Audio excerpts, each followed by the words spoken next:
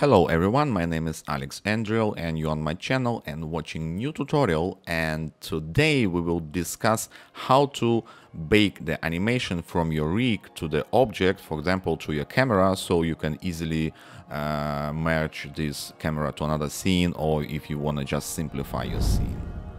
So let's don't waste the time and let's get to work. So this is the example of the scene with the very simple basic animation of the camera flying among these teapot objects. And as you see, the animation operated by the helpers. Each helper has animation keys, or some of them has a noise controllers for the position. Now you can see the structure of the helpers. This is the main dummy. This one is for the camera, and it has a controller for the position to give some noise shaking. And this one, small dummy, has animation keys to go a little bit left, right, you see. So basically this is just a simple rig, which is very common for the animation projects. Nothing special. You see pretty similar dummies for the camera target.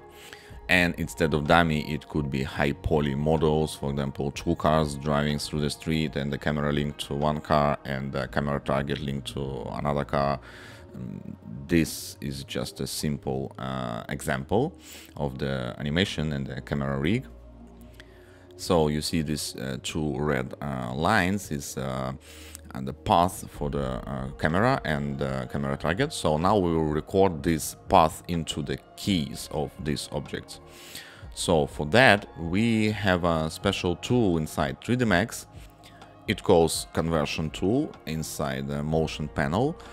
Simple settings: start time, end time, samples. I used to put same amount of samples as the amount of frames, so we will have each frame one key, and the simple button collapse, and we suppose to get our animation, and it seems fine at the first sight. But let's check the curves, and what we see, the animation curves are flat. So obviously we got the keys, but there is no animation. So let's double check. Let's kill for a while all dummies and check. Yes, no animation. Okay, Control Z, undo our dummies. So why it doesn't work? First of all, let's make a camera copy, call it baked. Camera and the target, of course, and put them into a separate layer. Also, let's hide the original camera, and let's focus on these two. So why it didn't work? Why we got our keys but there's no animation? Because our camera and its target were connected to the helpers with this tool link, and it doesn't work with the conversion tool to bake the keys. So let's unlink the camera in the frame 0. Yes, it is stable, no connection. And instead of link, we need to use the controller. Let's go to the motion panel, parameters, let's select position, assign controller, and we need to choose position list. Open this menu, and on the available, let's select another controller, position constraint. Let's select here in this list position constraint, make it active, and here add position, select our helper. As you see, it's shifting a little bit, the camera, so mark this option, keep initial offset. Don't forget to turn off adding. And same thing for the camera target. Add position list, stay on available, add position constraint, select in this list position constraint, and add position target, our helper, and also keep initial offset, turn off adding. And we got this connection just the same as we had via our link. Let's compare with the original animation. As you see, all cameras are identical. Let's hide our original camera, select our camera with controllers, and let's try one more time. Conversion tool,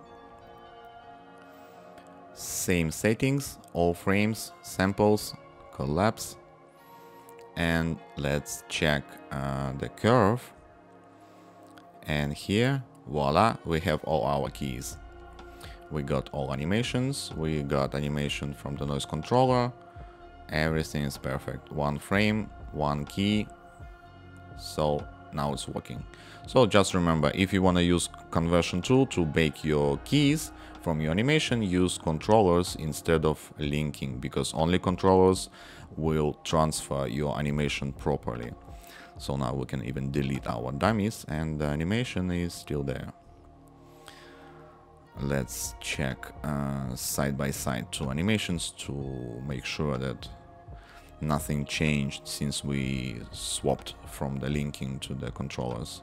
So as you see, it is identical. That's all. Thanks for watching. Let me know in the comments below if you enjoyed this tutorial and it was helpful for you, or you still have questions. Also, please subscribe to my channel if you enjoyed the content here, and see you soon. Bye bye.